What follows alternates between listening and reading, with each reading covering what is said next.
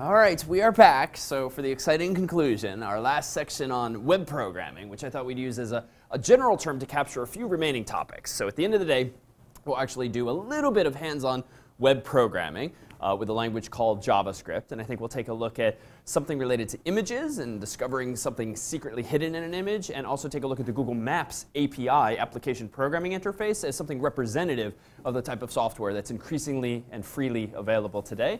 But why don't we take a look at an ingredient to this world that we've kind of been taking for granted exists for some time, a database. For the past day and a half, we've assumed that we have access to a database, but what problem does a database solve? What does it do for us? What is it?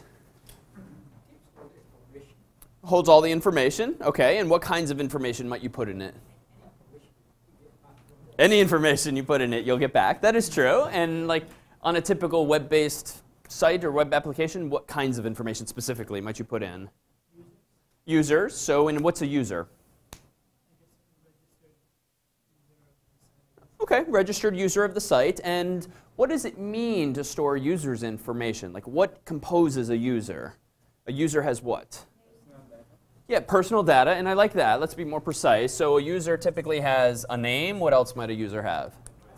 An address. OK, so first name, last name. That's good. Actually, let's fix that, because that's going to open up an opportunity for discussion still further.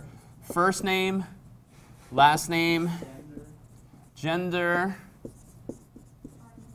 an ID of some sort. What else? I heard something else before, too. An email. Postal address. All right.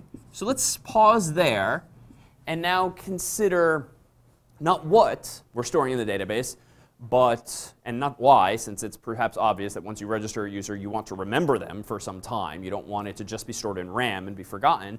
So let's focus on the how. It turns out that in the world of databases, there's at least two types these days. Something called a SQL database, structured query language, or cutely named noSQL, which is not SQL. And the latter is an example of what might be called an object-oriented or an object store, a database that stores objects and not, excuse me, as we'll soon see, rows. So we'll focus for just a moment on the first of these, namely a SQL database, if only because it's so familiar already to anyone who's used Excel or Google Sheets or Apple Numbers or any standard spreadsheet program, or equivalently or more sophisticatedly something like Microsoft Access or Oracle or MySQL or PostgreSQL, all of which are product names for implementations of the following idea. A relational database is simply something that has rows and columns. And by rows and columns, I literally mean something like this. So where we might have the name of a field and its type over here. And actually, let me now start to map these. So in other words, let's move into, actually, I don't know why I drew a separate chart. Let's keep this simple. We have right here the beginnings of our table, where this is the name of the field, and this is the data type. And by type, I mean the following. Is it a number? Is it a string, a short string like a word? Is it a paragraph? Is it binary data like an image? And let's just tease this apart for just a moment. So first name, number, string, large chunk of text. Sorry? Yeah, so string. And you know what? In a database context, we'll typically call this char field. I'll just say char for now, but we're going to refine this in a moment. Character field. Last name's probably the same. Gender. Male or female. So it could be a char field. It could be either quote unquote male or quote unquote female, or it could be M or F. If you want to be more inclusive, you might need a third value or some kind of other field altogether. And so you could use true, false. You could, right, the fields could be called male, and then you could say true or false, but that doesn't necessarily capture all of the information you might want. So it turns out there's another type of field that might be useful here in a typical database called an enum, where it is a character field, but you, the designer, get to enumerate the possible values, like quote unquote male, quote unquote female, and so forth, so that whatever value is in your database is indeed character-based, but it has to be one of those values. We probably wouldn't want an enum for first name or last name. Otherwise, we would have to enumerate, as the name derives from, literally every possible first name and last name. OK, so ID. What should an ID be? Yeah, so maybe a number. So let's stick with that for now, number. And by number, number's a little too broad now. For the end of the second day, I feel like we should be a little more precise. Number could mean like, it could be something like 1.236. And that's probably not what we mean by an ID. What do we probably mean by an ID?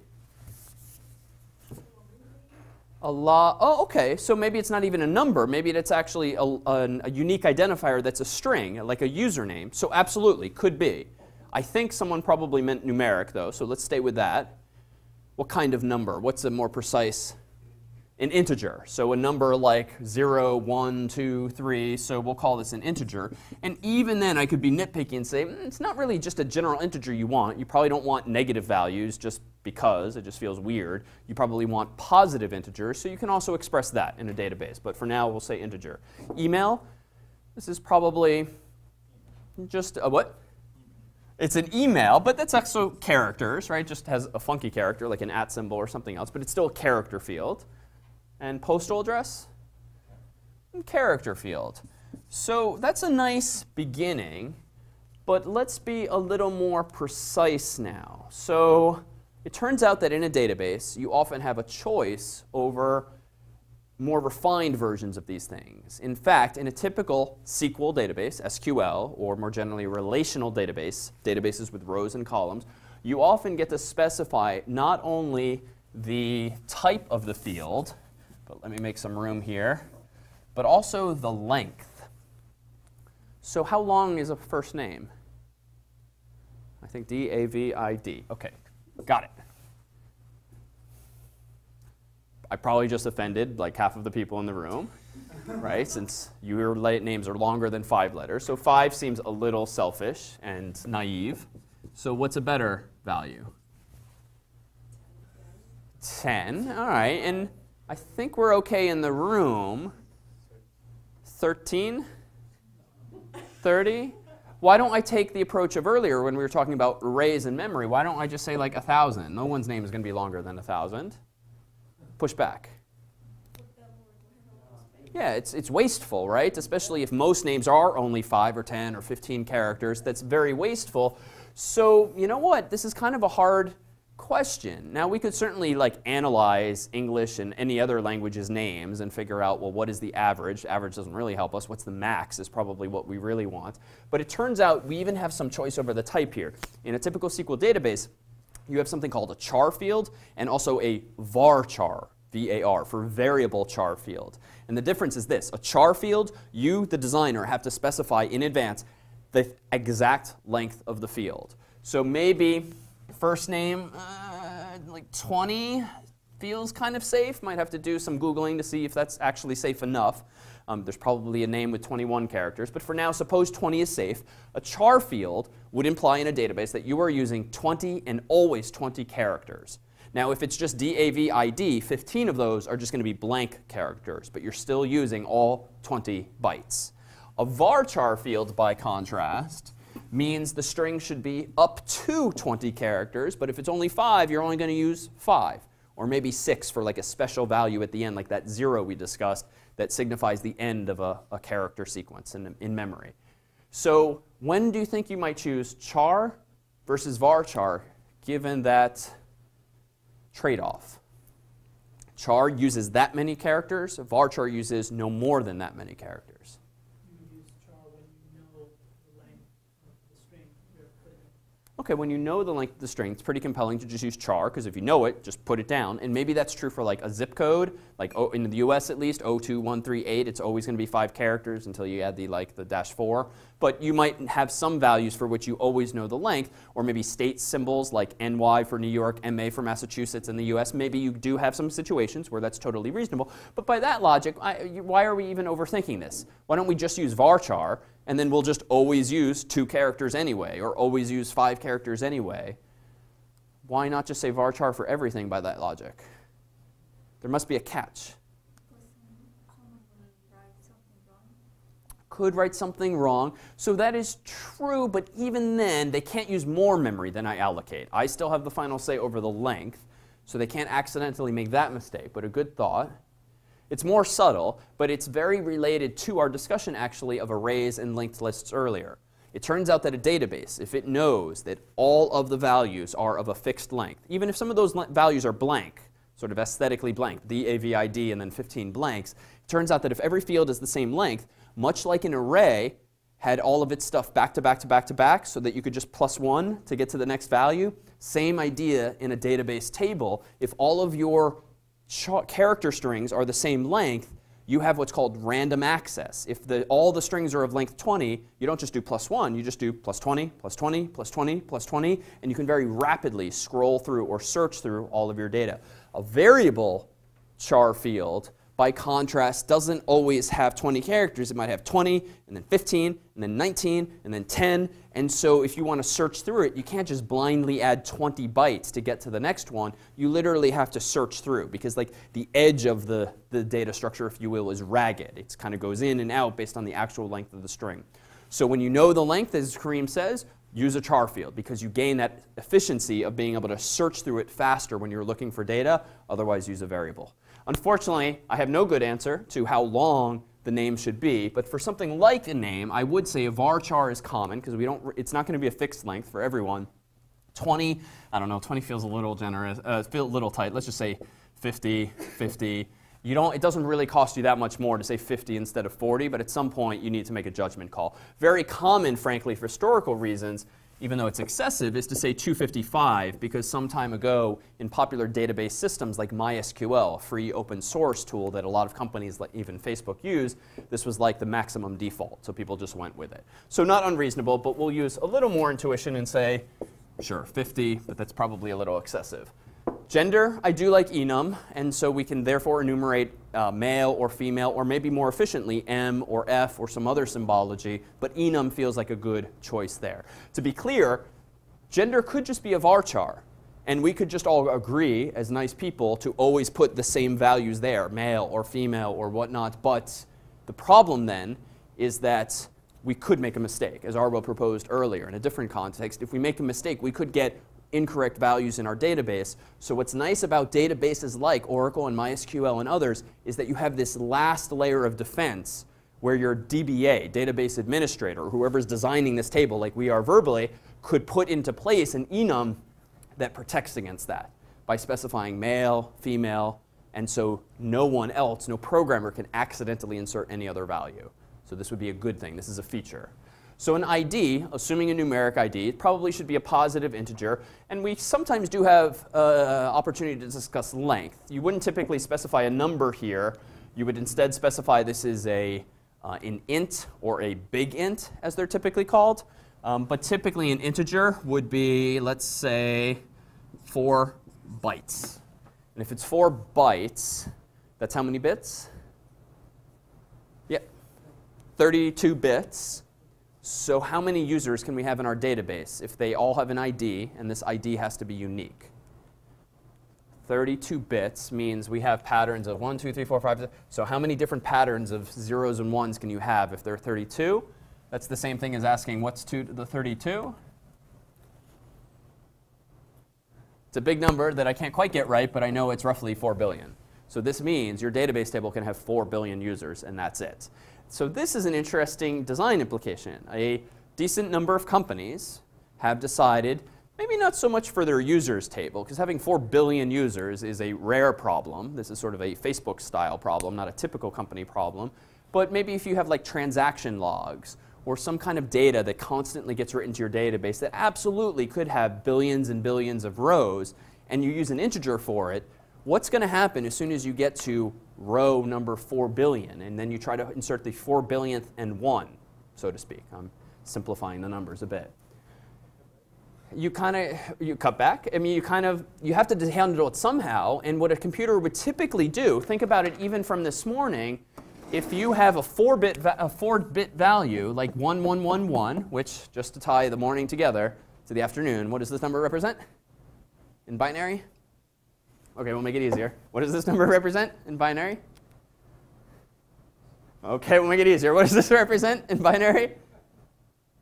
3. Okay, because we had the ones column.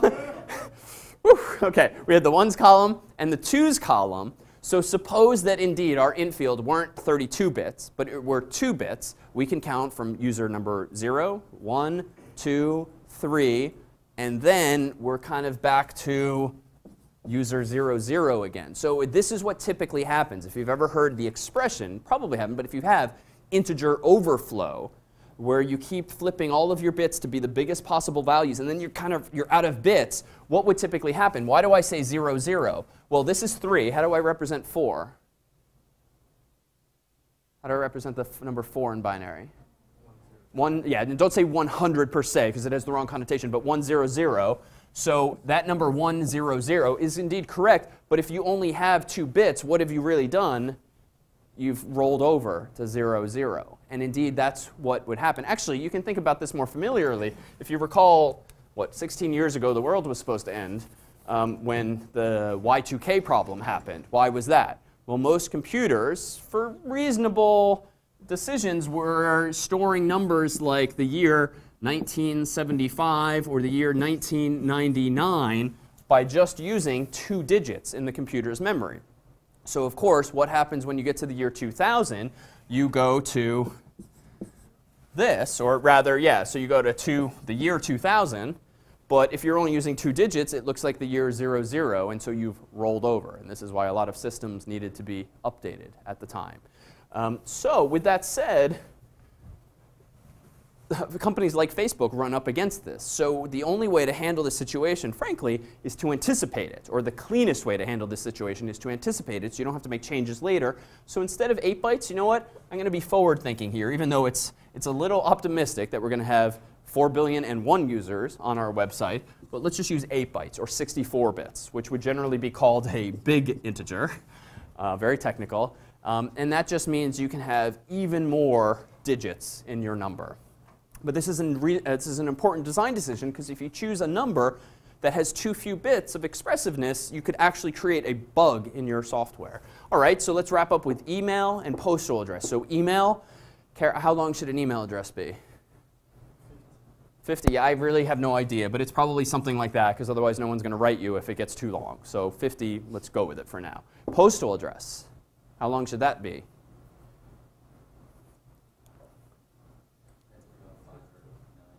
But yeah, and it's not just a zip code, though. Postal address, I heard. So this is like 1 Brattle Square, comma, Cambridge, Mass, comma, 02138. And in fact, let me just pull up a little worksheet here. This feels like it's a missed opportunity. If we have 1 Brattle Square, comma, Cambridge, Mass, 02138, I feel like we can do better than just postal address. Why don't we explode this a little bit? What am I getting at? What should we instead have for our rows here, perhaps? Yeah, so let's call it street underscore number. And an underscore is just a common way of having what looks like a space, but it's not actually. Street, and then city. Sorry? Line 1 and line 2 for the street. We could do that, line 1, line 2. Why don't we'll keep it simple for now, but that's absolutely an acceptable decision. And then state, and then let's be a little US-centric for now and just do zip code, just because it'll lead to an interesting mistake or problem here. So suppose that's now our address. It's a little more annoying that we have all these more fields, but now we can tag things a little better. So now street number probably shouldn't be a char, should it? What should it be? Maybe a number like an integer, again, a big integer? You probably don't live at 4 billion Main Street or anything crazy like that. So integer is probably fine, but has anyone ever lived at an address like 1A Brattle Square?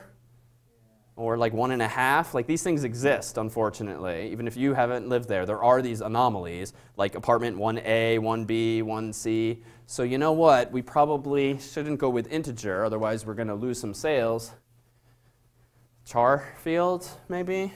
So I don't know how long. It's probably not going to be that long, so 10 or something. No one's going to write a longer number, maybe. But again, we should probably give more thought to that. Maybe Google, do some research, but we'll go with our guts for now. Streets, char. 50, I don't know, right? Like at some point, no one's going to write it on an envelope too, so there's probably some upper bounds there. City? Same, sure. So char 50. State, we can be US-centric for now.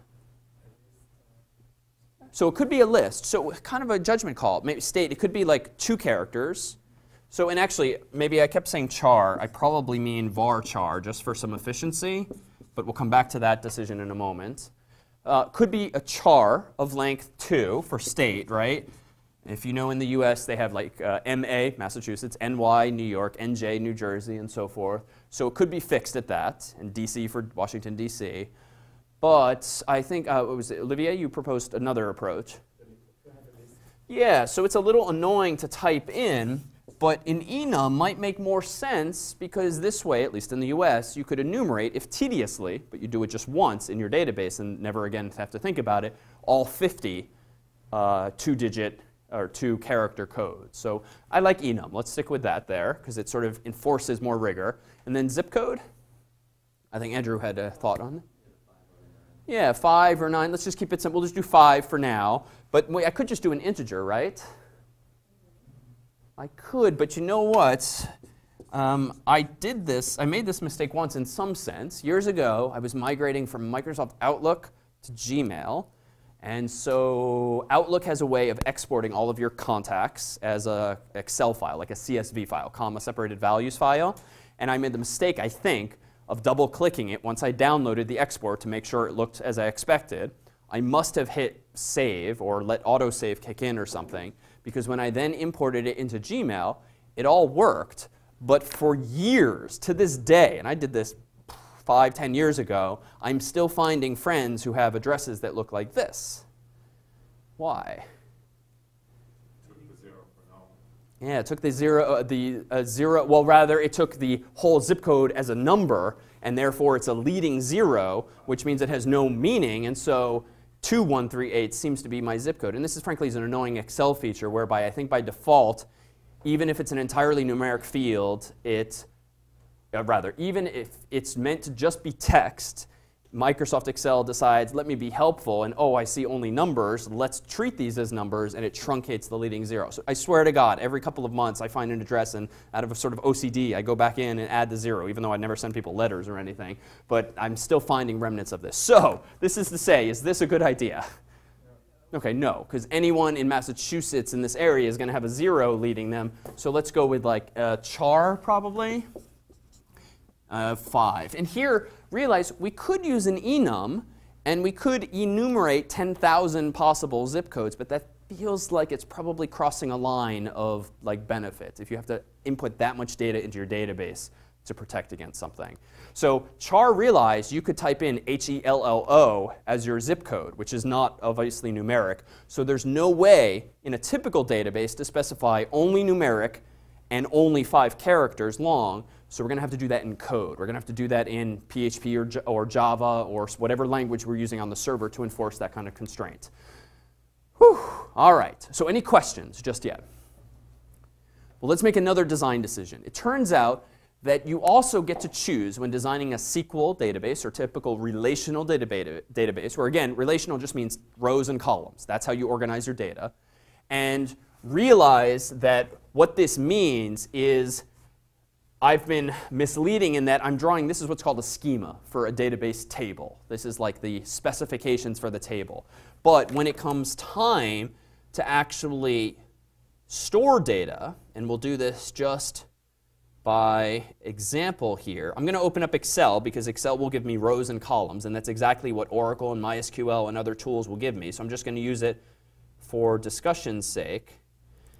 Let me go ahead and open up a representative document here, zoom in a bit. So for instance, our headers are now first name, last name, gender, ID, email, street number, street, city, state. Just about fits on the screen. So what this means is that when a user first registers for my website, it's going to be something like David, Malin, M, let's say 1, Malin at harvard.edu. Street number will be like 1, Brattle Square, Cambridge, Mass, 02138, and then so forth. So when I say that a relational database or a SQL database is rows and columns, I mean this. The actual data is stored in rows and columns, This is just a coincidence that we were talking and I was drawing it out in rows and columns. This is just the schema, the overarching definition. So of these fields here, or equivalently there, which are the fields that you think I'm likely to search on if I'm a user or if I'm the database administrator? Like, what fields am I actually going to search on?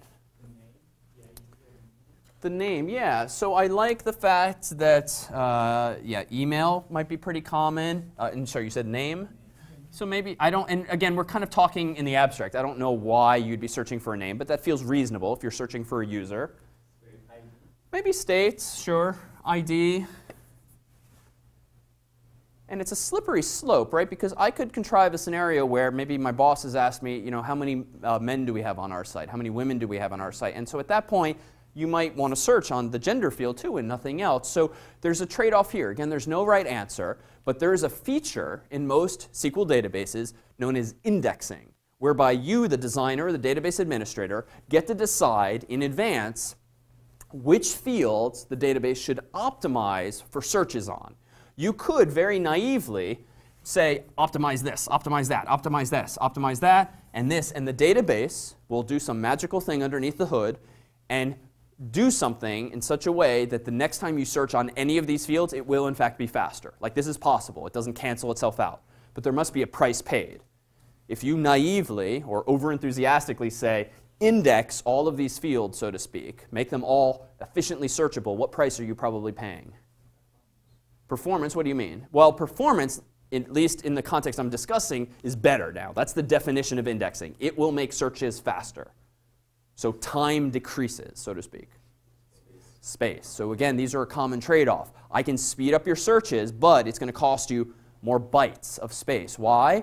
Well, by default, if we have none of these red stars, none of these indexes, as I'm saying, how do you search for a name in this database? So let's draw our attention to this example. If we have David and Scully and Kareem and Arwa and others in these rows, for instance, so let's do exactly that. So Scully is in here. And then we have Kareem and Arwa and everyone else. If you don't have an index defined, so to speak, the best you can do is linear search. If you search for Arwa, we're not going to be able to jump right to her quickly. We're going to have to start top and go all the way to the bottom, not unlike our original Mike Smith example. If, however, I say, hey, database, index the first name field, then you know what? It's going to do something fancier and support something like binary search. It's probably not binary search per se. Databases tend to use another data structure called B trees, not to be confused with binary trees, that just make it faster to search, something logarithmic in nature. But the price you pay to build up that feature, that data structure in memory, is more bytes. So it might take some megabytes, some gigabytes, who knows? It depends on the data. So at some point you have to decide it's probably not a common case. So what are the actual common cases? If you really had to choose, what might your favorite fields be? Email, and I like email because email in theory should be unique. And so typically when you know in advance that one of your fields is or will be unique, that tends to be a good field to search on, because that way when you search for something, you're going to get back 1 or 0 responses, and then you're done. You don't have to keep looking for yet others. And so in this case here, email, so long as you can't register twice with the same email, is a good one. ID, by definition, in the computer science world, if you're talking about an ID, that had better be unique. That's sort of the connotation of ID, or identifier.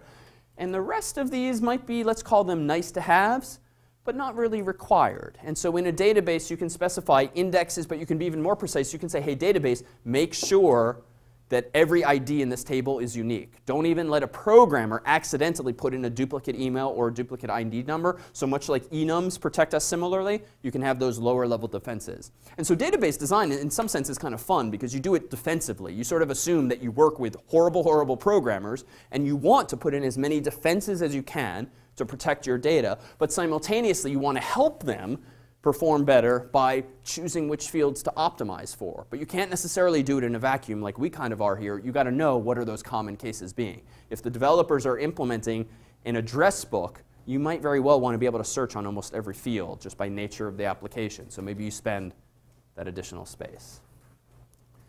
All right. Any questions? Yeah? I don't know whether it's related or not. Nope. It's the same thing you did. What it's like. OK. If you write in another program, it's Java. Oh, so we are talking in a way now that's completely language agnostic. So we are talking now about relational databases more generally, or SQL databases more generally. It can be imported to anyone. A better word to use is can be used by any language. So I can write JavaScript code, C code, C++ code, Java code, Ruby code, all of which talk to a database and execute queries. In fact, that's not a bad segue to an example query. And again, we're not going to go into Java or C++ or any of that anymore. But in SQL, the language to which I keep referring, structured query language, this itself is a programming language, but it's meant to be used for, no surprise, structured queries. By that I mean this. The way you select data from a MySQL database is you literally type in your program something like select star from users. I am assuming that this table henceforth is called users. I could call it anything we want, but that kind of makes sense. And so select is a very common verb, if you will, in SQL that literally does that. What do you think star means in this context? I'm sorry? Not required. It's more inclusive than that, actually.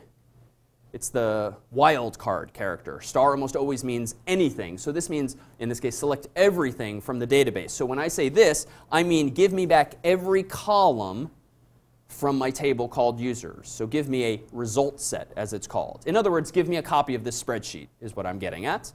But if I said select star from users where ID equals 1, how big should my result set be then? Or equivalently, how many rows should I be handed back from the database? Probably just one. If I have indeed treated ID as a unique identifier, and if David has that unique ID, I should get back one and only one row containing all of David's information. If I said this, where ID equals 99, I should get back, in this context, 0 rows, at least at the moment. However, if I don't really care about all that information, I could just say, you know what, where does David live? Select zip code from users where ID is 1. This will select to me only David's zip code and not the entirety of that row. Why might I do this instead of the star query, the wildcard? Yeah, I might only need it. And so performance is, again, the answer here. Why ask for more information than you need? Because even if it's all right together, you still have to copy that data, it would seem, from the database into your program somehow. And that's just silly if you only need 5 of those digits, not the entirety of the row. So how do I insert a user? Suppose a user has just registered for the first time. The syntax would usually look like this. Insert into users. And then we would say values. And then we would say values like, let's say, Lauren Scully, our videographer, writes here. And the next field is gender. So we'll say, quote unquote, F. Then we have an ID. And I'm going to say, let's pretend she's not actually here. So we'll rewind in the story.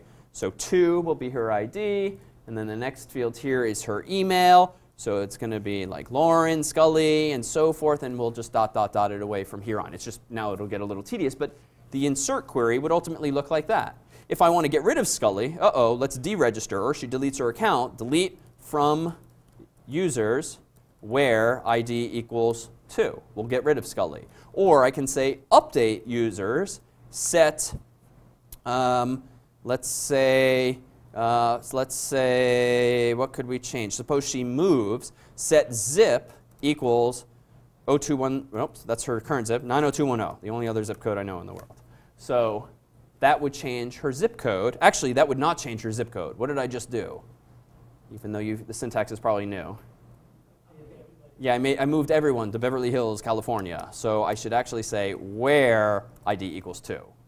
And so forth. So SQL is all about these kinds of instructions. Select, insert, delete, update with these predicates at the end, these where clauses, so to speak. And there's a lot more you can do. But it really just boils down to, succinctly, if arcanely, expressing what you want the database to do. And then the database will figure out, when you insert Lauren Scully into the database, where to put her in memory so that we can very quickly get her based on her email address or based on her ID number or the like. Yeah, Will Dan. the scripts change from Microsoft to Oracle? Really good question. Will these scripts change from Microsoft Access to Oracle to MySQL to PostgreSQL? Short answer is it depends. In theory, there is a very significant common subset of SQL that's shared across all of these implementations. However, various manufacturers have added features to their databases to do certain things beyond the scope of these features that might in fact break. So the way developers hedge against this is that rather than writing raw SQL code like I'm writing here, they instead use a library. A library that itself is sort of higher level and abstracts away which product you're using. And it gives you functions, procedures to call, so that you never actually write raw SQL. In theory, then, you can change products from Oracle to Microsoft or vice versa or anything else, and you literally change nothing about your code. The reality, though, is you sometimes give up features as a result. You might have chosen a product because it's got these value-added on features, and you're just now not using them consciously. And sort of anecdotally, most companies tend never to move away from their database. So while this is a nice-to-have feature, the reality is if you're overhauling your database, you're probably making bunches of other changes anyway that you don't necessarily need to anticipate that. So it's arguably over-engineering the problem, but it really depends on the context. But in theory, SQL is shared across these various products. Really good questions. Yeah, Chris.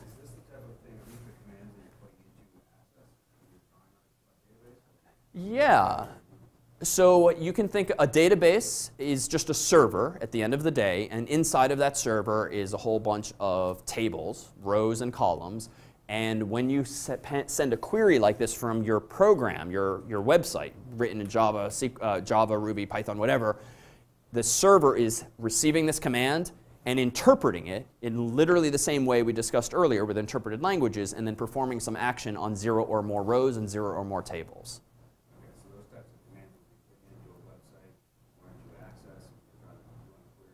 Exactly. Exactly. So the pseudocode for something like that might be this. In your PHP file or your Python file or your Java file, you would have pseudocode or scratch-like blocks as if user visits acme.com/register for first time, then insert into users and so forth. And we would translate this to more concrete code in the end. But really, we have all the building blocks here, even though we're skipping some of the implementation steps. So let me find fault with what we wonderfully did just a moment ago. You have created a pretty complete table for users. Admittedly, we could implement it in a few different ways. But you have actually led us down a path, and I say you, but this is probably my fault, of a fairly inefficient database implementation. It's not normalized. And by normalized, I mean there's going to be, over time, a significant redundancy and therefore inefficiency, that is, waste of space. Based on only what you see here, can you envision where this waste of space is going to come from over time as more and more users register for your website? What data might become redundant?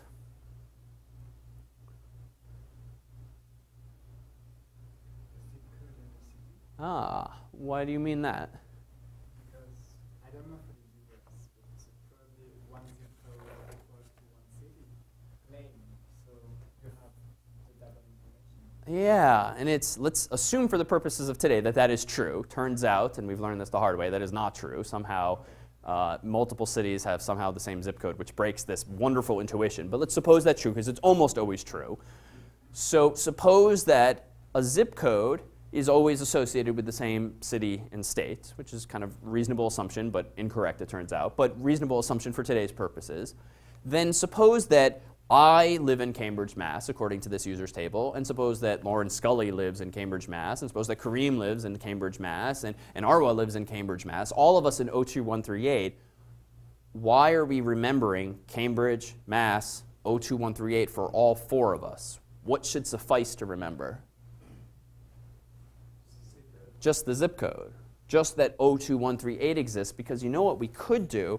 We could get a little fancy here, and over here define another table where this is going to be the name, this is going to be the type, this is going to be the length, and henceforth I'm going to call this my cities table. This was called, of course, my users table. And so what should I put over here for my cities table, do you think?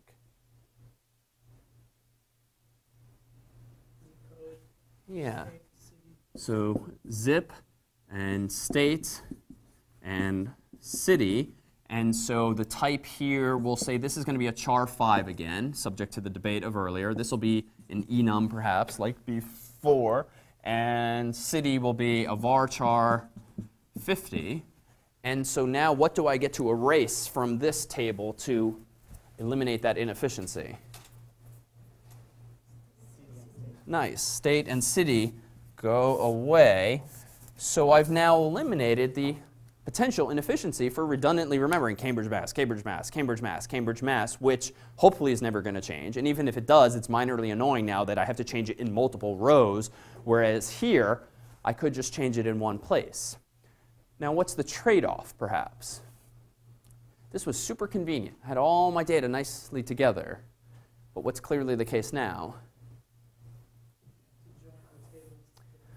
Exactly. And I'm glad you used the word join, because that's actually the key word in the world of relational databases in SQL. It's an actual word you might type, or at least convey. And in fact, what we now have to do to select David's full information is something like select star from users join cities on, and now I'm going to just move to a second line so that this fits, users.zip equals cities.zip, where users.id equals 1. So what's going on? It's ugly looking, but you can kind of read it left to right, top to bottom. Select star from users is the same as before, but it's not from users per se. It's from users join cities. What am I joining those two tables on? Well, apparently, the users tables zip field, and this period is just special syntax to express that idea. And this is the cities tables zip field. I want those two to be equal, but I want to ultimately select only those rows where ID in the users table equals 1, which happened to be mine. And just to be clear, a programmer typically wouldn't hard code something like the number 1, because otherwise the website only supports David or the very first user. You would instead do something like ID, where this represents a variable, something that can change over time, similar in spirit to what I said earlier with these kinds of placeholders. But for now, we'll just hard code it as 1. And so what does this mean? Well, a nice way to visualize this is that if this hand is the users table and this hand is the zips table, we're sort of finding, and the tips of my fingers are zip over here and the tips of my fingers here are zip, you're kind of interlocking it so that you get back the resulting original table by truly joining the two tables on the common field. And it doesn't have to be zip. It could be most anything else. But zip is nice because 1, it's short. 2, it's always the same length. So there's a real efficiency to what Olivier proposed here with factoring out the zip, and RO proposing that we get rid of city and states. So this is the process known as normalization. Any questions on that? Well, let me point out, this is the kind of stuff, even though it's fairly low level, this discussion, that you would think you're sort of getting lost in the weeds. This is a manifestation of ample opportunity for developers to be bad. And in fact, even when in courses I've taught, when we've had, for instance, inexperienced undergraduate programmers build websites, at first glance, the websites might look terrific, and they have all of the functionality we requested, like the developers did a good job, but they didn't necessarily know enough about database design, or they didn't think hard enough about the types of data and the types of users the website was going to have. And we find then 6 months later, after they've graduated or moved on, that damn it, our website is really genuinely slow. And I'm not even talking about having millions or thousands of users. I mean a few hundred users on campus, all of whom like to, for instance, shop for courses at the same time. They're using that course catalog application I mentioned, and the thing is getting really slow because there were no indexes. There were no red stars, so to speak. Or we hadn't necessarily factored out common data to get some savings of space.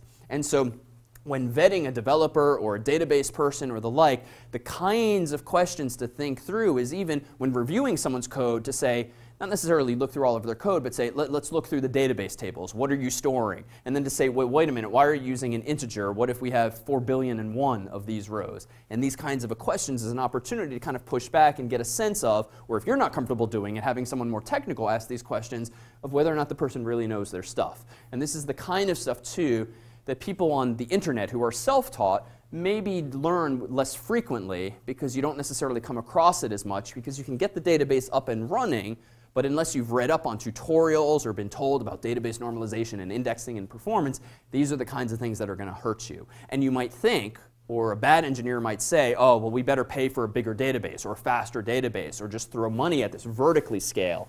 But not necessarily so. If you go in, and you can go in after the fact, and add indexes, and it might take a few hours for the database to build up that new data structure that I alluded to earlier, you can still fix this after the fact. But this is where you start to distinguish good designers from bad designers, not just aesthetically, but performance-wise as well. Any questions? No? So for noSQL, which was the other type of database to which I alluded earlier, you don't have rows and columns. Instead, you would have something that looks a little more like this. And I'm going to use common syntax. Curly braces happen to be used here quite a lot. You might have something like first name is David. You might have last name is Malin, quotes. You might have ID is, ID is 1. Email is Malin at harvard.edu, and I won't bother typing out the rest, and then some other things. In other words, this is a textual representation of what we would generally call an object in a computer program. And an object is generally just a collection of key value pairs. So again, this recurring theme. We saw key value pairs in HTML. We saw key value pairs now in the context of databases. And we saw key value pairs in the context of, I think, a language earlier today. Keeps coming up. And indeed, that's really what data boils down to, data and metadata, or values and keys, respectively. So a non-relational database, something based on objects, where you just clump everything together and put it into memory, would generally be pictured as or thought of as this. And I'll leave that kind of now as a sort of an alternative approach. And one isn't necessarily better than the other. In fact, very much in vogue these days are database systems like MongoDB and Redis and a few other such tools, freely available, but they're increasingly in vogue partly because they offer additional features over these tabular approaches, but also because they're a little easier to use, because you don't have to think as hard about a lot of these design decisions. So pluses and minuses. So realize there are options beyond what we just spent time on. So let's do this. Let's transition a little back now to web programming so that we kind of conclude today with something that's a little hands-on and filling in some gaps from yesterday. Let me go to this first. So recall that yesterday we had some canonical HTML pages that had initially only HTML and then secondarily had CSS, cascading style sheets. This is a new tag that we didn't see yesterday or dwell on, so-called script tag. Turns out you can actually embed a language called JavaScript in your web page and make your web pages do something. So what do I mean by that? Well, let me go ahead and just borrow this code for a moment. I'm going to go into Cloud 9. No need to go there yourselves just yet. And I'm going to call this alert.html. I'm going to paste in my file here. And just to clarify what I've done, let me go to this address and go to alert. And you see the hello world. But this is kind of underwhelming. I want to do something a little different. So I'm going to actually do this. I'm going to go in here and in between my script tags say alert hello world, semicolon. So notice it's a little sloppy, but I've got HTML inside of which is a language called JavaScript. And this is what's called a function call or a procedure call. This is a verb, literally in this case. And I am invoking code, functionality that someone else wrote. So that functionality is an alert. So let's go to this page now and click reload. And now you see a little bit of interactivity. It's kind of old school and ugly. This kind of reminds you of the pop-ups perhaps of yesteryear.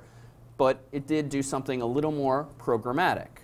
So more than that, let's do something more interesting. Let me go in here and get rid of this.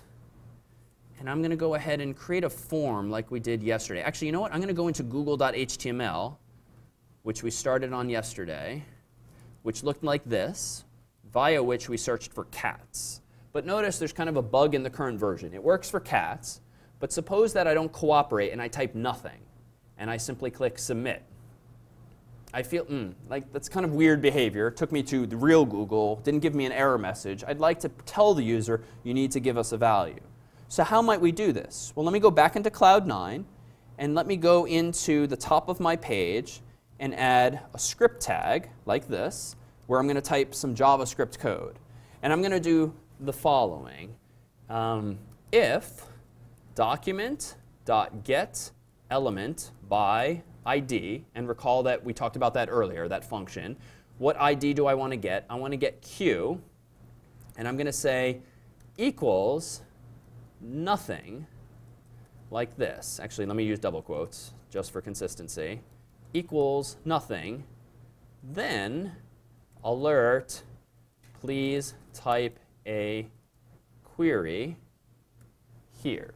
So I have what appears to be something like a condition. We've seen this general idea in Scratch. It's like one of those puzzle pieces that looked like this. And what am I saying? Well, down here, notice I'm going to do the following.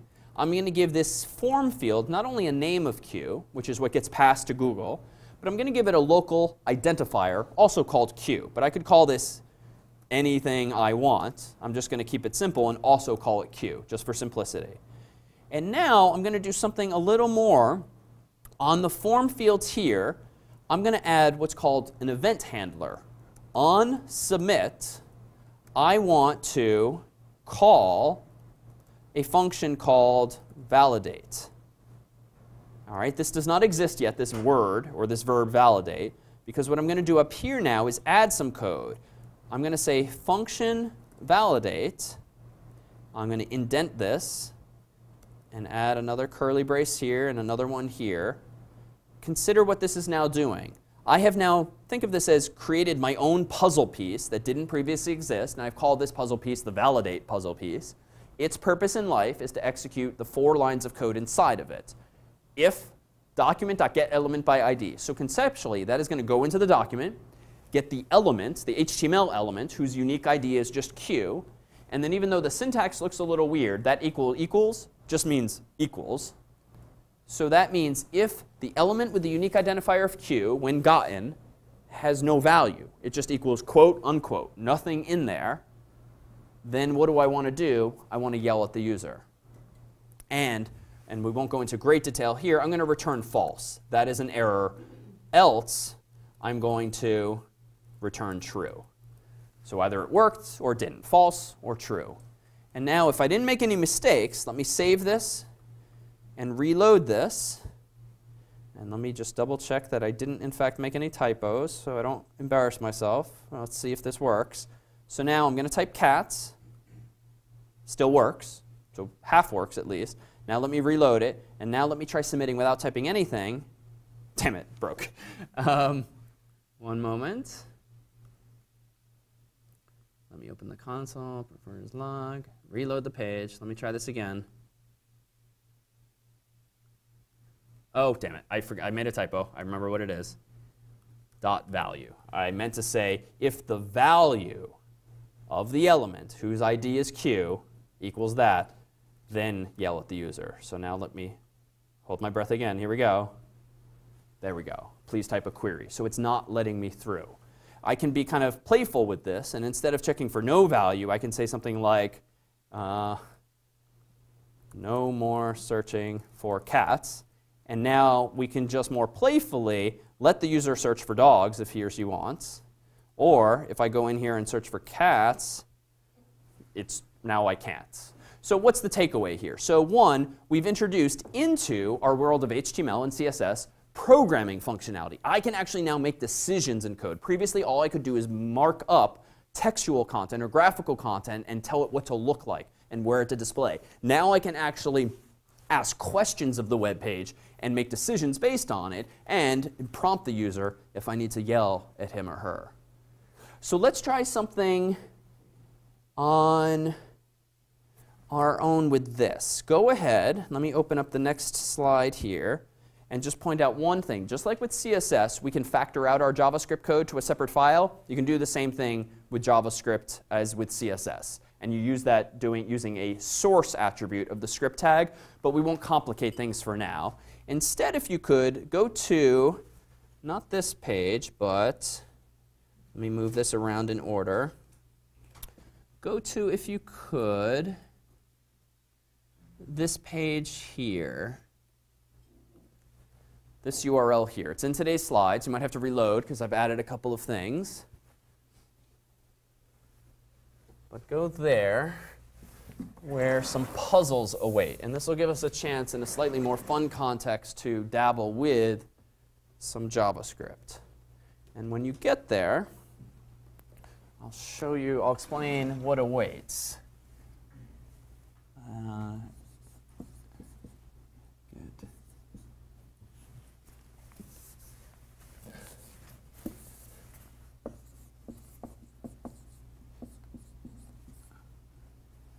Good. Okay, green.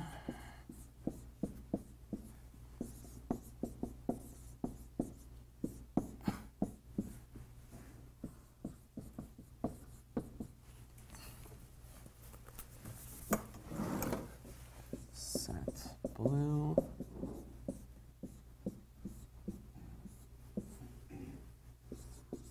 Set green.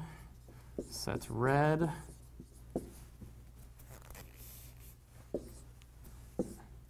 Oops, sorry. This is the extent of our documentation for this challenge. And this is going to work as follows. So what you have on this page is a whole bunch of image puzzles by a buddy at Stanford University. So what you're seeing here is almost kind of one of those magic eye puzzles. But if you just stare at it, nothing's going to pop out at you. Rather, something is hidden in this image. And it's hidden in the following way. Images, as you may know, can be composed of just 3 colors, some red, some blue, and some green. And we can make all the colors in the rainbow by mixing those 3 colors somehow. So this looks mostly green and blue. But as Nick says here, this iron puzzle image is a puzzle. It contains an image of something famous. However, the image has been distorted. The famous object is in the red values. However, the red values have all been divided by 10, so they are too small by a factor of 10. So in other words, Nick took an original image, and he desaturated all of the red from it, lowering the amount of red ink, if you will, in it. The blue and green values are all just meaningless random values, aka noise designed to obscure the real image. So what Nick did was he toned down the red, and then he just threw random amounts of blue and green at the image to kind of obscure what's actually still there. You must undo these distortions to reveal the image.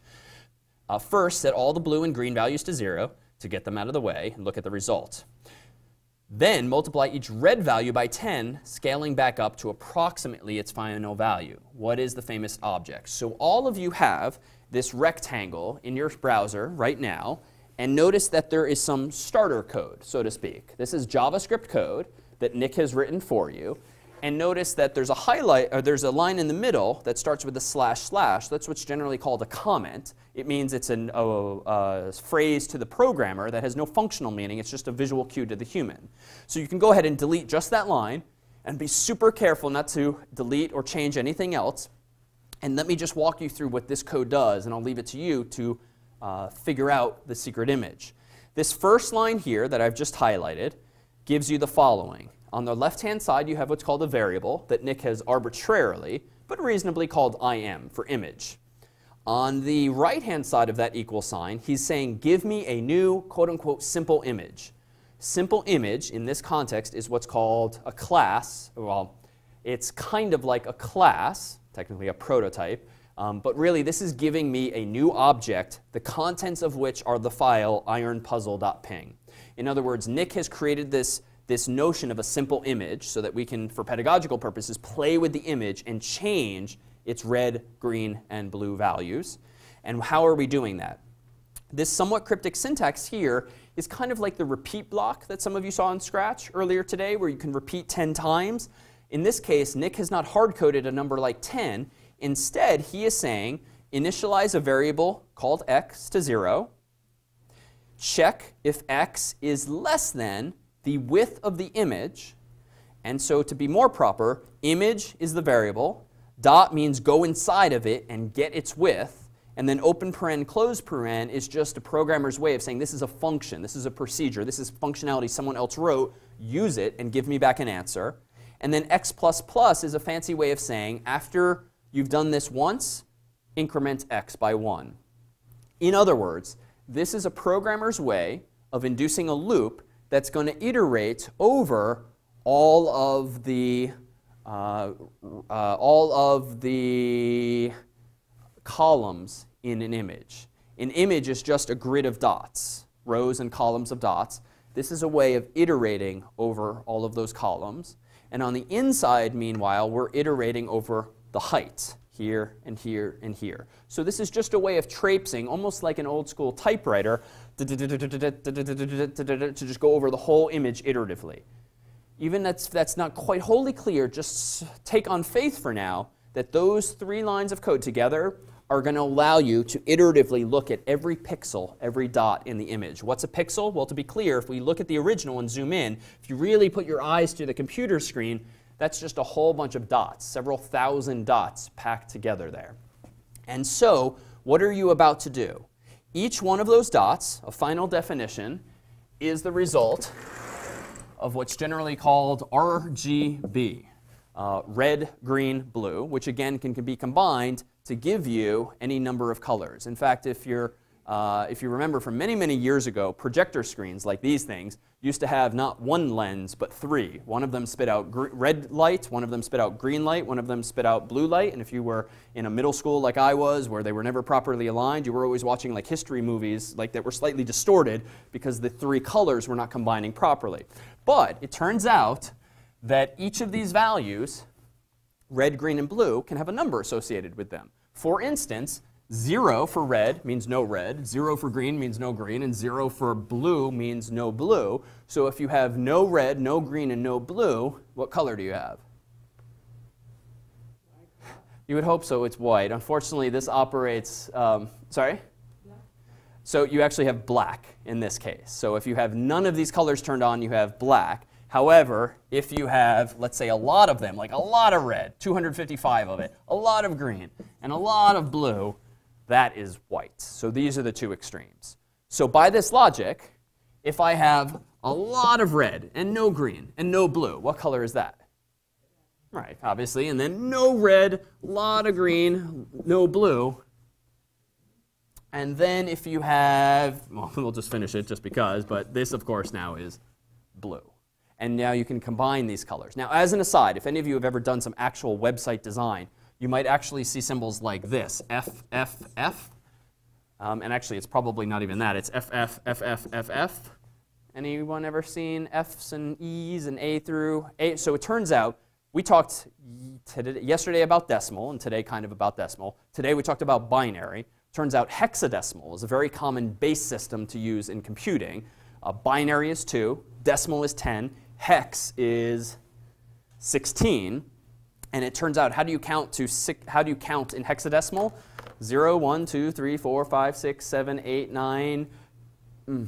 What do you use after 9? What's the next number? Where do you use 0?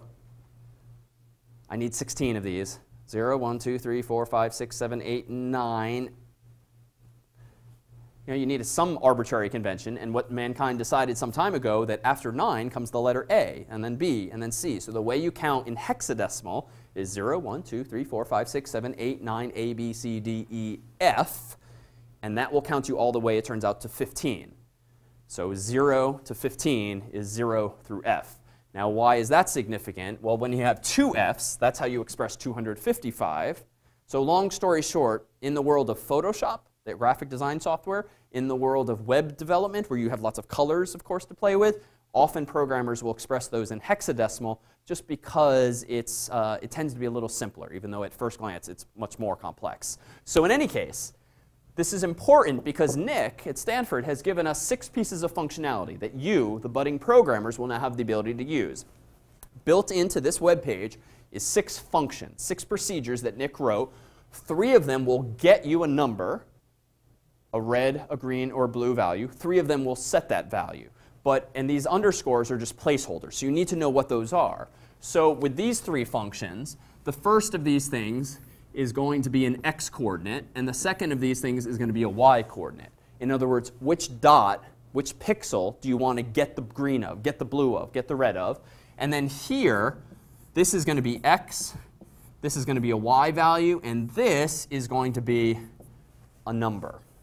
So let's do the first line of this together, and then I'll leave it to you to try to deduce the rest. So per the instructions on this page, we need to increase the red by a factor of 10, and we need to remove the green and remove the blue. Let's start with the latter scenarios. So if I want to, and I'm going to indent by using some spaces, if I want to set the red, the green, or the blue value, I'm going to do the following. Image, im, dot set blue. And then based on my instructions here, what 3 things should I type inside of parentheses now? I need the x value, the y value, and what number should I put here if I want to get rid of the blue? Based on this story here. Just 0. If I want no blue, I'm just going to change it to 0. Now let's just recap what this is doing. I have here on these top second and third lines, I claimed 2 loops, nested loops, if you will, that are going to have the effect of progressing from left to right, top to bottom, over all of the x values and all of the y values. Because again, a picture is just a grid of rows and columns. So this is going to get rid of all the blue. Let me leave the next line to you. How do I get rid of all the green?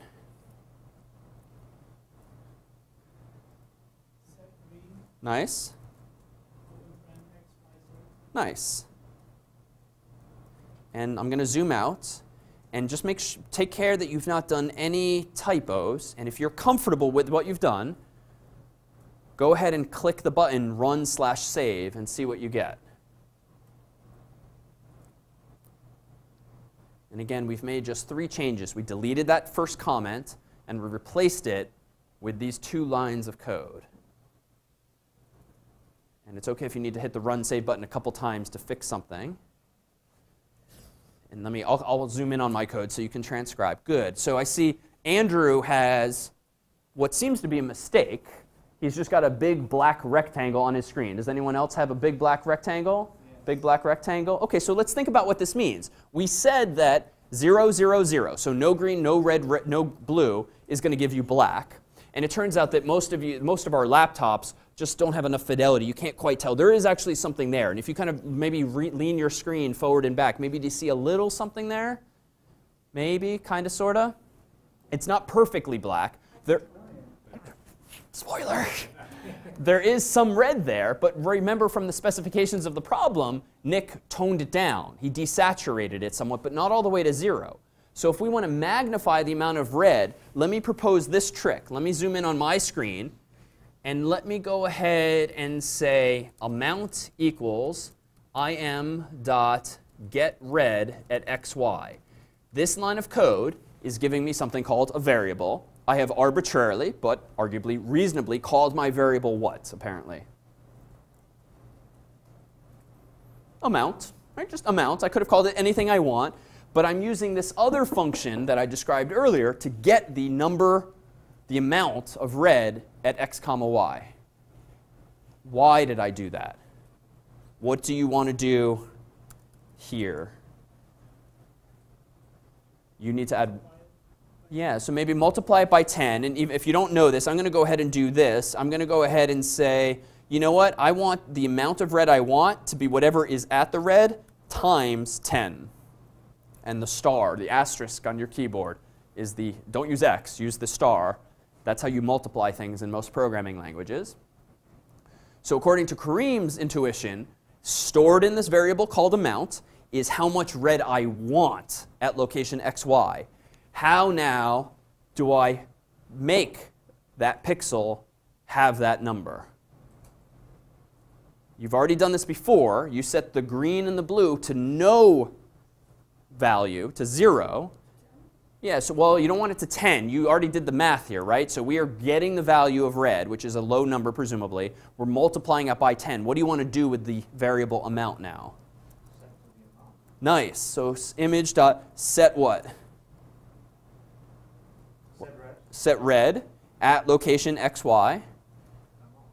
Yeah, and just amount. In other words, a variable is a temporary placeholder that you can put anything you want in. We happen to be putting a number in it at the moment. We've multiplied it by 10 to make it bigger. And now I'm substituting that variable as that third argument or input to set red. And so that once you finish that, and take note of the semicolons and the parentheses, go ahead and click Run Save again. And you should see magically what was actually there. Arwa, what's there? The Eiffel Tower in full-fledged red. Not quite dark. It should be more obvious now? Yes? OK. And Andrew, no more black box? No more black. All right. So I'll keep this on the screen. If you want to play with this later, I'll recreate this for you. But this code here did exactly that. Why don't we do one other? Let me scroll down slightly. So in this case, the projector doesn't really do it justice. But on your screens, you probably have a very red and very black box. This, too, is a puzzle. It shows something famous. However, the image has been distorted. The true image this time is in the blue and green values. However, they've all been divided by 20, so the values are very small. The red values are just random numbers, noise. Undo these distortions to reveal the true image. So in other words, Net then tells you what to do. Set the red values to 0. And then don't spoil what it is. Then multiply the blue and green values by 20. So it's almost the same program as before, but you're reversing the process. And I will put my code from before on the screen in case you want to refer back to it or play further with that one. Let me zoom in on that. But solve copper image puzzle number 2.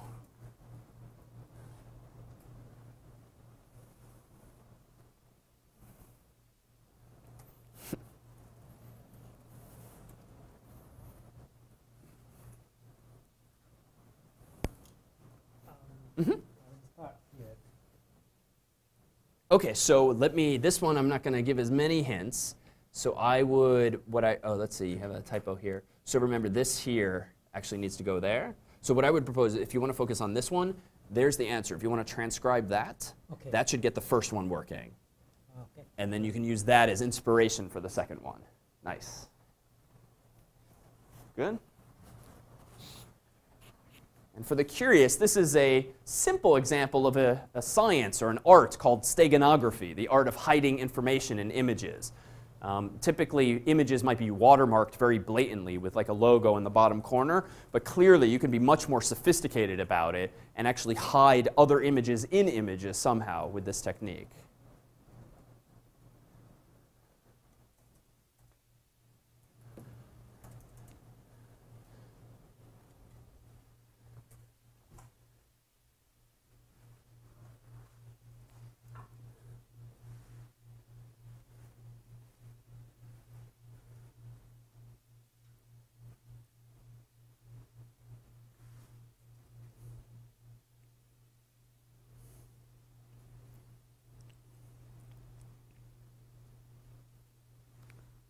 Take another 30 seconds, and then we'll at least announce what you should see. And I'll leave the third one as an at-home exercise if you'd like more of a challenge this weekend. Very nice. All right, and I think Andrew might have gotten it first. What is the second image, Andrew? Statue of Liberty will be the answer this time. So again, just some simple examples, the goal of which is to give you a sense of how we've kind of translated pictorial scratch blocks to more annoying and more sort of complicated code, but all of the ideas are still exactly the same, albeit with the introduction now of the notion of a variable, being able to store something temporarily. Well, let's do one more hands-on just to now connect the dots to something a little more real world. When you're ready, if you could go to this URL on the screen. That's also in your copy of the slides, developers.google.com/maps. Let's actually do something real, so to speak, on the web using the Google Maps API, or Application Programming Interface, in the following way. Google, like many companies, provides a lot of free functionality that you can use to build your own interesting applications. In fact, if you've ever used Uber, To get a cab or a car, you probably know that Uber has a map and it shows cars on it. That is, as best I can tell, Google Maps API. They are actually using Google's Maps, but Uber is not a mapping company, nor would that be a particularly interesting problem to solve on top of their car service problem. And so they're standing, again, on the shoulders of others, Google in this case. So they use Google's Maps, but their own car services and other such features. So we are going to take advantage of this to do the following. And if I've gone too fast, just call me over in a moment. Happy to recap some of that the image stuff. You should see yourself at a page like this. So Google's nice, and they're among the best at providing not only APIs, but free APIs that you can play with or use commercially. They do start charging you if your usage is high, but I went ahead in advance and signed us up for a free account that hopefully 10 computers won't disqualify us for suddenly. So hopefully this demonstration will work.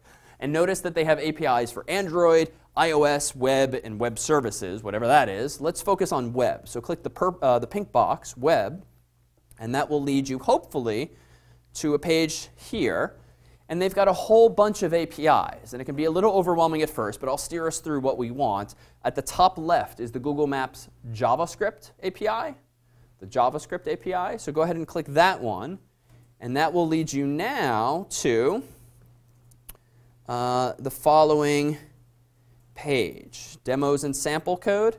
Let me zoom out here. And let me get us to scroll down to where it says quick start steps. Your screen should look like mine. And there's two steps, get a key and start developing. I already did step one for us, getting a so-called key. And this is a common idea. An API key is generally just a big random number or string that you are supposed to paste into your code so that Google knows who you are when you're using their service, their API. Doesn't mean we're being charged anything. And now click, instead of one, click Start Developing, if you could. And just wave me over if not sure where we are.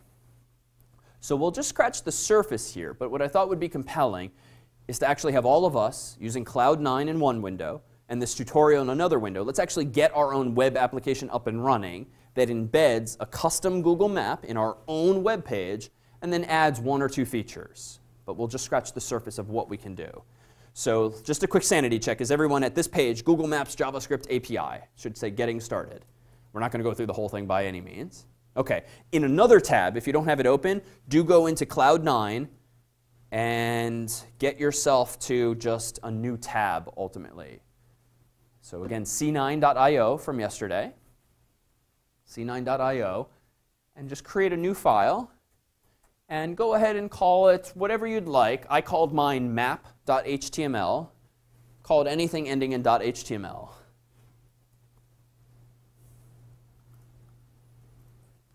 And you should be roughly where I am in this process with just a blinking prompt in an empty tab called something like map.html. Yep, or file, new file this time. And now, over on the Google Maps JavaScript API, we'll skip reading through all of this text. But notice that hello world is indeed everywhere. You see it now. Hello world has this big colorful example of a whole bunch of HTML. Go ahead and copy and paste only that HTML. So from the doc type at the top all the way to the close HTML tag, go ahead and copy all of that. Again, that's under the hello world example. And paste that into your Cloud 9 tab so that now your screen should look roughly like mine. And you can save it, but don't load it just yet. Let's first look at the code and see if we can't infer or learn from what it is Google has had us blindly copy and paste. They just want to help literally get us started. But there's not that much complexity actually there. And any questions just yet? We're safe to forge ahead?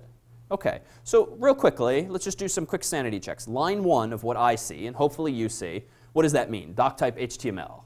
Cream, recall? HTML5? Yes, here comes HTML5. Meanwhile, line 2 on the screen here means, hey, browser, here comes the actual HTML. Line 3 is, hey, browser, here comes the head. Line 4 is, of course, hey, browser, here comes the title. What does line 5 do? Actually, this doesn't really do anything for us in this case. It just resizes the page to a default. Line 6 we have not talked about, but it specifies the character encoding. There's different ways to encode files, especially for foreign languages. UTF-8 just tends to be the default.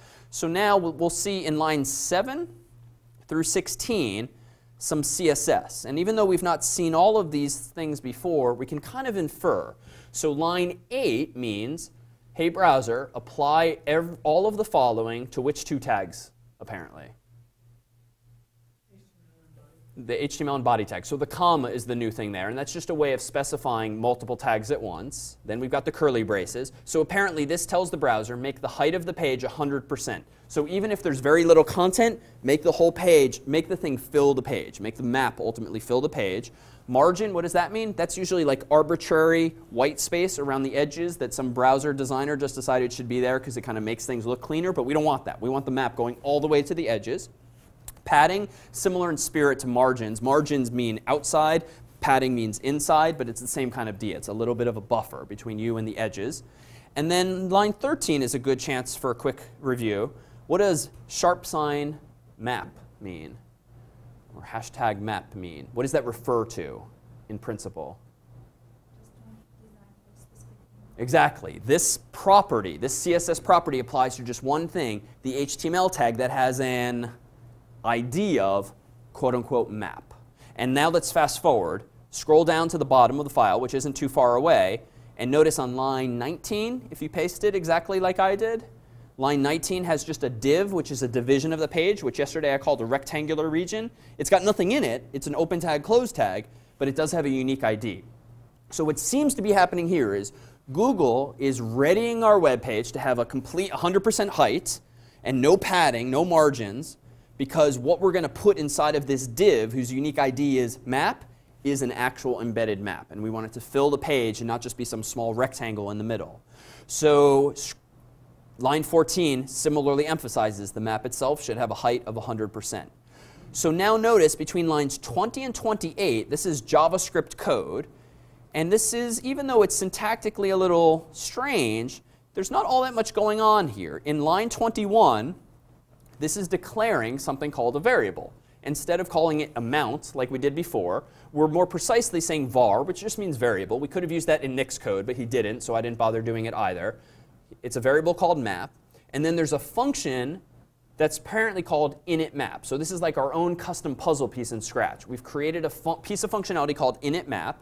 And you can kind of infer what's going on here. On the left-hand side, we've got a variable. So we're going to put the following thing inside that variable from right to left. The right-hand side says, hey, browser, give me a new Google map. And google.maps.map is just a funky way of specifying that this functionality belongs to Google Maps. After the parenthesis, we've seen this before. Hey, browser, get me the element in the page, the tag in the page, whose unique ID is map. And what is going on? Well, this line together, line 23, is essentially saying, hey, browser, go get me that empty div on the page, whose unique ID is map, because I want to insert into it, inject into it, if you will, a whole bunch of content that happens to be coming from the web subsequently. And Google's doing all of that for us. So again, at the very end of the day, we have this example of abstraction. I have no idea what a map is or how to implement a map API. We don't need to. We just need to tell the map where to put itself and leave those underlying implementation details to Google. Now, there's apparently 2 pieces of data that this example is providing to Google's API. Apparently the center of the map and the zoom level, so to speak. And does anyone recognize these GPS coordinates, latitude and longitude? Probably not, but we can cheat and go back to the tutorial. You don't literally see it, but we'll see it in just a moment. Zoom level is a value between, I don't know, like 1 and 13 or something like that. It just has to do with how far you're zoomed in or out. And that's it. And now at the very end of the page, notice line 29. It's a little ugly because it wraps. This line of code is what downloads to the browser Google's actual API. All of the code that Google's engineers have written that implement this whole feature of embeddable maps. Now let's not change anything. If you're following along, go ahead and just save that file if you indeed have what I have. Go to its URL. You can click the Run button up top, and that will tell you the URL of your web server again. And it will lead you to a new tab. If you click Open, for map.html, and odds are you're going to get an alert, an error message. Yes? Error message, error message. So unfortunately, the error message is not that enlightening unless you actually open the console, that special tab we kept opening yesterday and a little bit earlier today. But I stumbled across this earlier, so I already figured out what the solution is. In today's slides, or rather in Cloud 9, notice that we didn't do something deliberately. Notice that this script tag on line 29, if you read through it, it's like maps.googleapis.com/something, something, something. Then notice one of the developers wrote in all capital letters, your API key. We need to paste something in there. And this was the step I did for us before. And again, they might blacklist us if suddenly 12 or more of us start using the same key. But let's see what happens. So if you go into today's slides, one slide later, there's this very funky looking string of text. Go ahead and just copy that and paste it where it says your API key. That's the one I signed us up for. And definitely don't try typing it out manually, because this feels fraught with typos, potentially. So just copy and paste that. And it's going to make the line longer. But now, just to be clear, it should look a little more like this, where key equals not capitalized yelling at you. Save your page. Go back to the other tab, reload, and you hopefully see a map of where? Australia. So apparently those are the GPS coordinates of Australia. And let me walk around for just a moment and help anyone who's not quite there. But let me propose via Google, find the GPS coordinates of your own hometown or your own home country. And probably Google can turn this up or Wikipedia can tell you. But choose 2 different values for latitude and longitude. Go back in and paste them. And then reload the page after saving and see if you can have a map for your own hometown. And when you're done with that, the follow-up challenge, and I'll give a little less direction deliberately so that you deliberately have to struggle for a couple minutes with the documentation, change the map to be not this cartoonish default, but a satellite map. So you actually see satellite imagery instead of the pretty colors. And the hint I'll give you is change the map's type. And go back to that getting started page for inspiration.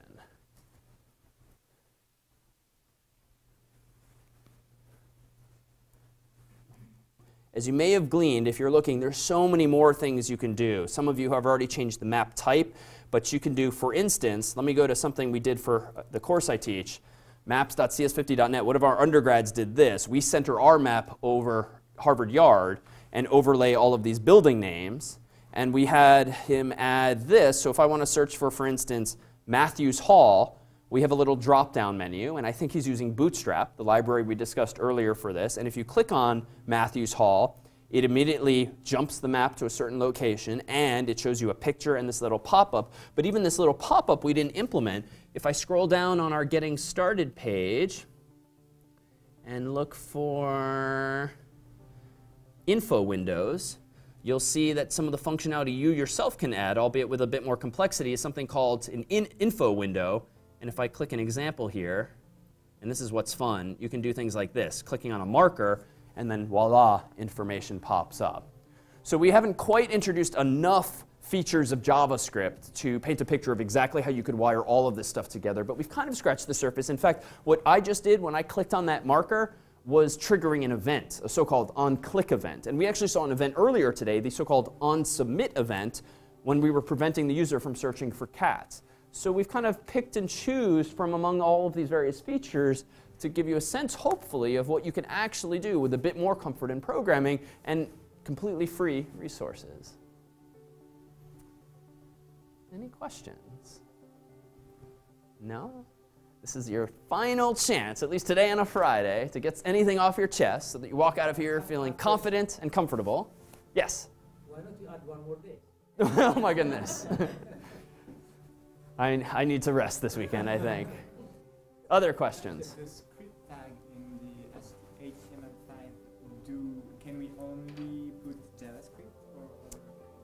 You can in Internet Explorer, rest in peace. You used to be able to put VB script, Virtual Basic Script, but that really never caught on. So the short answer is just JavaScript. Other questions? No? All right, well, let me do this. Let me grab our colleagues outside. They have some evaluation forms that they would love everyone to spend a few minutes filling out. They want to collect that form and any waivers that you might have outside. They'll also have certificates. I'm guessing there's still some snacks outside. But let me pass these out. And if you have any questions in the meantime, I'll walk around more individually, and we can get you started. Yes, of course.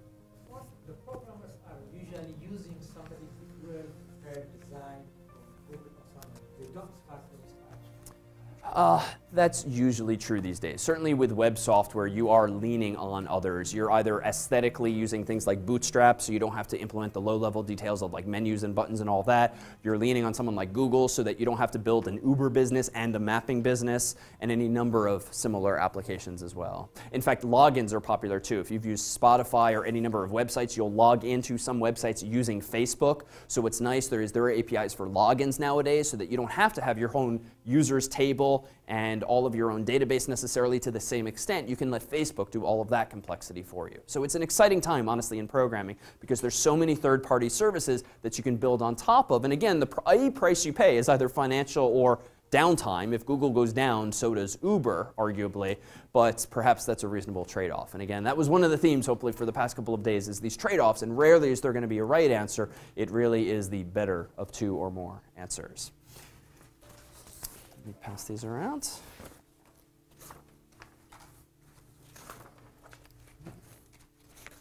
There we go. And these Cloud9 accounts will continue to work, in theory, in perpetuity. You might find if you wait a few days or a week or more to log back into them, it might take like 1 or 5 minutes to open back up. But that's just because they put it to sleep to save on resources.